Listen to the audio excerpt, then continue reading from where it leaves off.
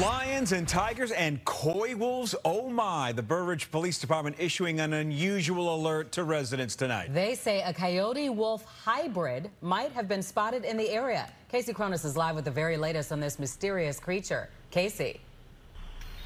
Don and Scott, we wish we had a photo to share of the animal, but so far residents haven't been able to capture one. So what is it? Well, experts say a coy wolf is more commonly known as an eastern coyote, but unlike the term suggests, it is not a 50-50 coyote-wolf mix, rather mainly a coyote with just a little bit of wolf gene influence.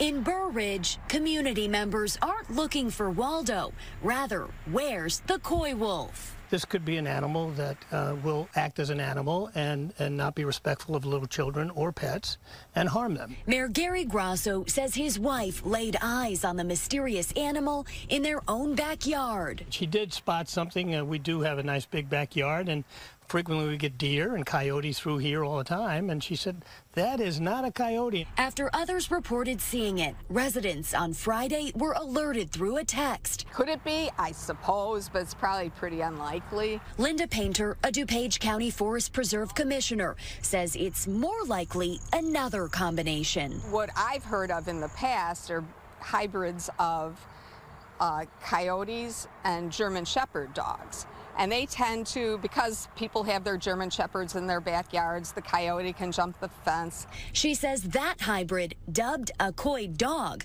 tends to be bigger than a typical coyote. And they tend to be a little bit more aggressive.